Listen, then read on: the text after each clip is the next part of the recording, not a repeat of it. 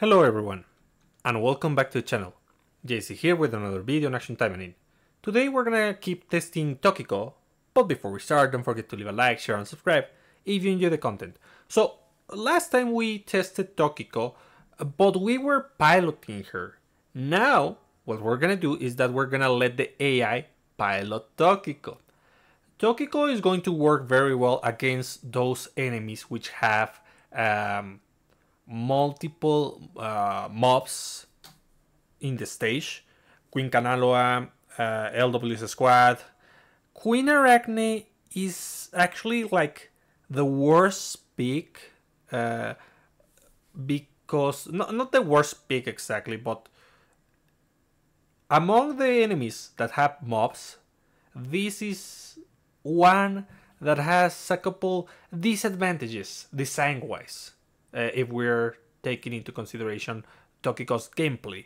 So, number one, she has reduced duration for every debuff, and Tokiko is a debuffer, so that's not great, but we'll manage even so. The other thing that plays against Tokiko is the fact that the enemies are going to be organized in a circle around the stage, and Tokiko likes to fight the enemies when they are all together, because that's the way she's going to deal the most damage to them. So even so, she did fine on my runs, so I'm going to show you how we're using it. We have two builds here, and to cheese the AI's flaws, we're gonna be using Lapis. You see, Tokiko doesn't have healing unless you're using the weapon, and even so, it's not like the most busted healing ever. So we're gonna be using Lapis to heal Tokiko, and that way it doesn't matter that we are not piloting her.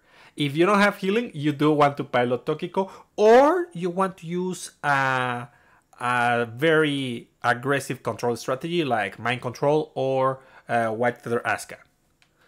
Then, starting with Tokiko. Tokiko, as you know, is 87. These are her stat trainings. This is the weapon. We're gonna go green first, so it is just a beat stick. This is 4 out of 5 plus 15, 5 out of 5 plus 10. We're gonna use Anti-Demon Wind Magatamas with whatever Magatamas on the subslot. We're using Taimanin Art because Taimanin Art is like very generic. We don't want to get near the enemy. Then we're gonna use Clairvoyance, of course, and Blast, because we want to reduce the defense of the enemy as much as possible so that we can delete the enemy. Then we're gonna be using Lapis. Lapis. You can, of course, use Felicia, but I mean, Lapis is way more proficient at healing, so I recommend that you go with Lapis.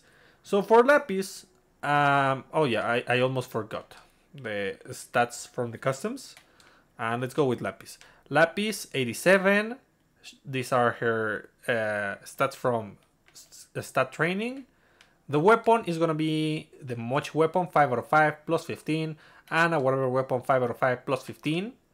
We're gonna be using Anti-Demon Ice and Water with whatever Magatamas on the subslot. We're gonna be using Piercing Dash, Gem Support, and Moral Boost, along with Onigumo. I hope you're farming that Onigumo. Onigumo is gonna be super great here. Also, we're gonna use Anna Rose to have the synergy with the Momochi weapon, and Arabella. Here we're going more aggressive, but depending on what you want to do, you could always go with different options, like putting, of course, Lilim. I don't see Lilim. Lilim, Nana. You can also equip Blackbeard Kirara. You can equip Akina in case you want that. So go for whatever supporters you want. Here is the stats from the customs. Here are the stats from the customs, and let's go with Shiranui. So before we actually start with this, there's 3 characters who have UR Wicked Star weapons, the VR weapons, which are gonna be Shiranui, Astaroth, and Spinel. You can select whichever character you like or want. Of course, there's also other options for characters with SR weapons that are anti-demon, so be sure to select whichever you want.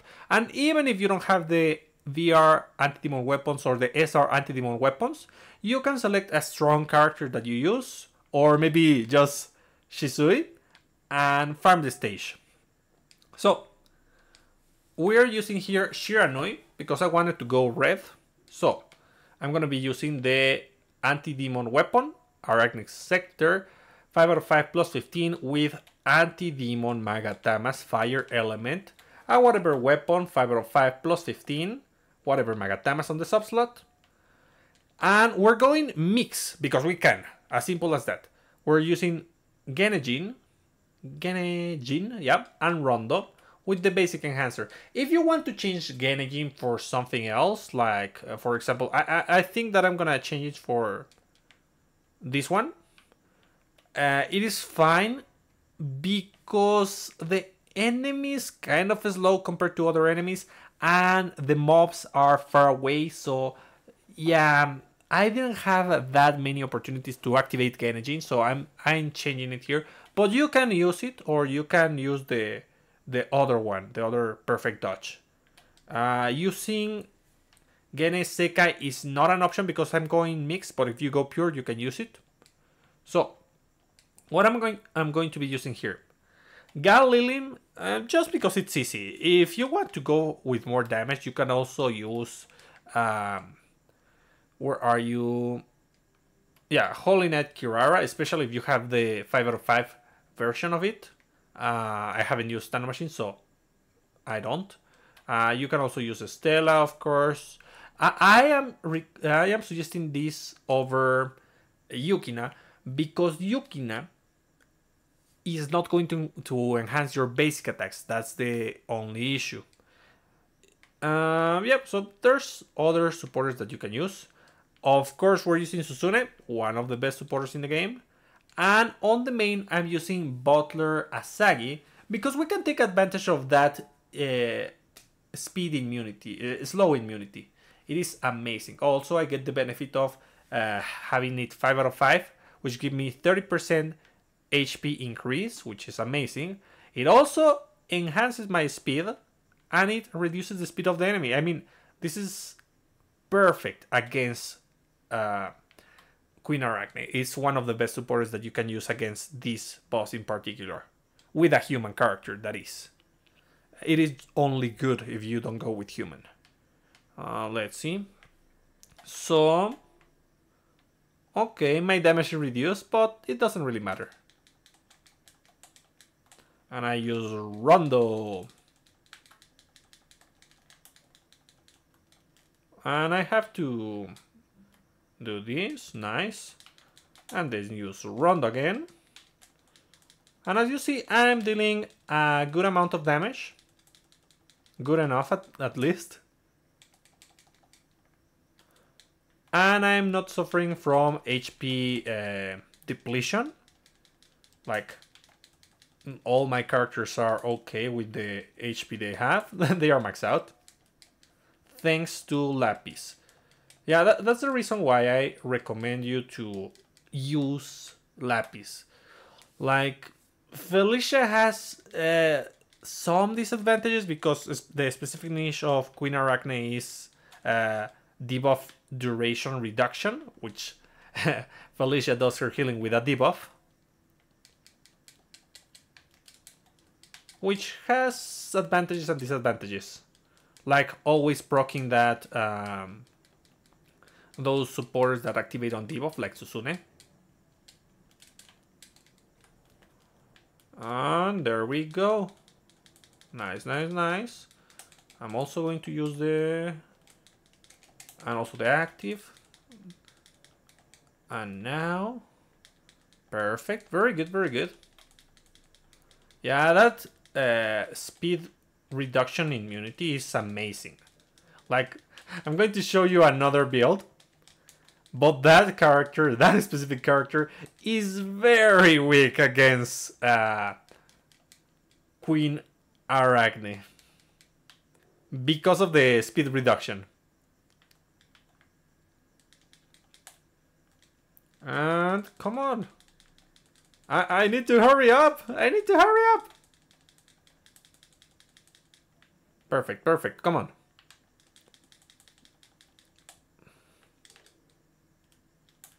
And there we go. Nice, nice, nice. And also the active. And I use this. Perfect. As you can see, I have no troubles with HP. The damage department, that's the thing. Like, Tokiko is good, but I don't think she's like the most busted thing. Even though she enables others by increasing your damage. Look, I'm barely managing to to beat this stage on floor 68. Yeah,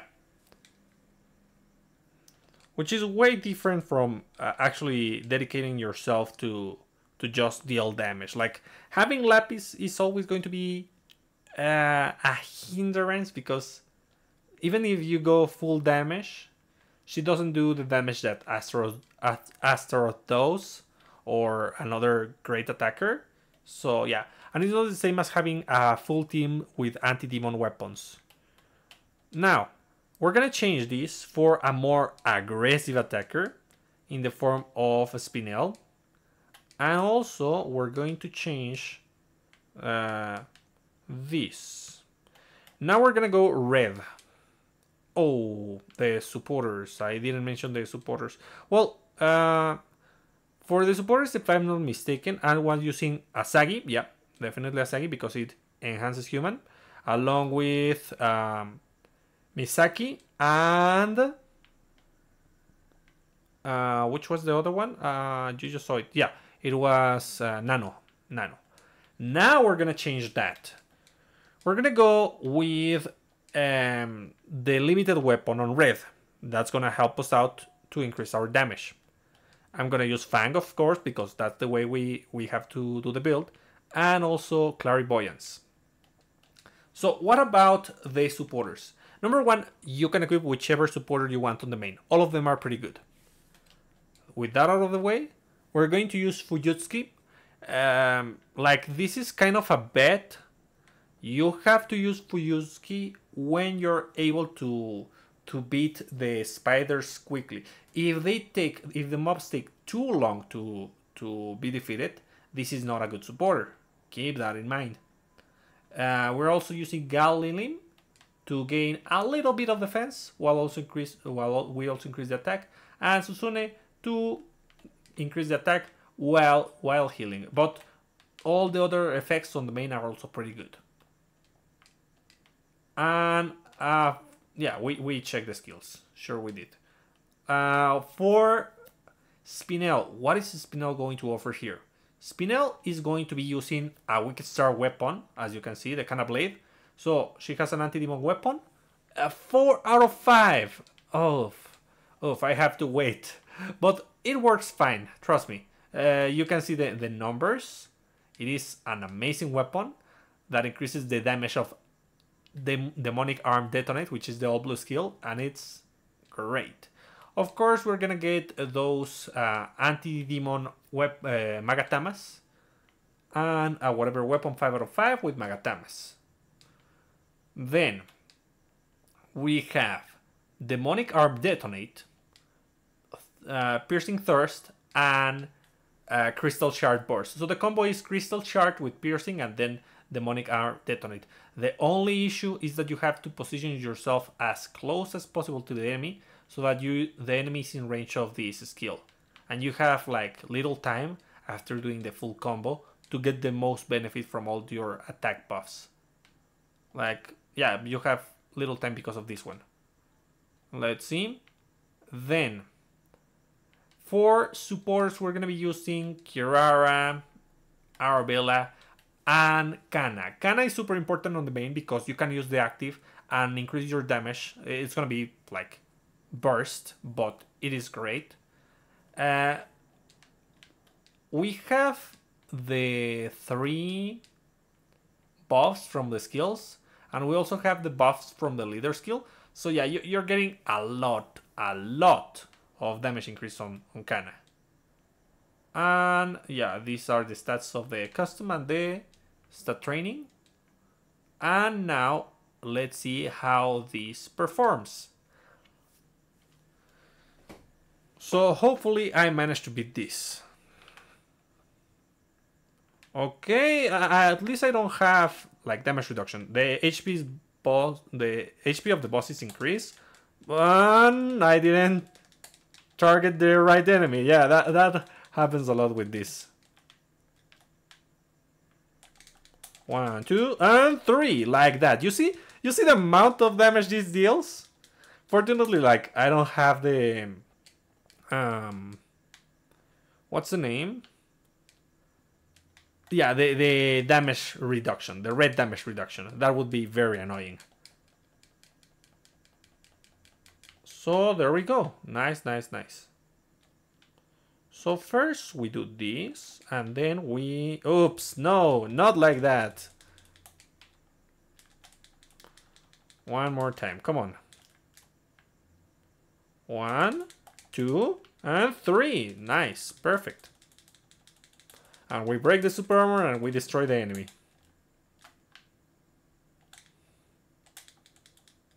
Perfect, nice. And we use the money card detonate. Nice. So lastly, I'm just going to wait to do the combo properly. 1, 2, and 3. Excellent. Yeah, while we activate the supporter's active so that we can deal even more damage on that last hit. Look at how easy it was. Yeah, Spinel is really strong of a character, and it enhances the whole team, fortunately. So as you can see, this proves that there is no need to worry about babysitting a character without healing. Things that you already know by this time, but when you have a healer like Lapis. So yeah, Tokiko is good, yeah, for sure, but she, in my opinion, she shines the most against LW's squad and Queen Kanaloa. Other than that, I do not recommend that you use her. Or, well, maybe you can use it on daily content and events. That's kind of fine, too. But the more enemies there are, the better it is. And you want the enemies to gather together. You saw that Queen Arachnea has the mobs spread out and they do not get near because they are ranged mobs. So those are not the best option. So what do you think about Tokiko? Is she good enough to be on the not piloted by the player? Like, I know that it is a hassle to be forced to use a healer, but either way, like, there's a bunch of strategies that rely on healing. But what are your thoughts on it? Let me know in the comments, and I'll be seeing you next time. Bye.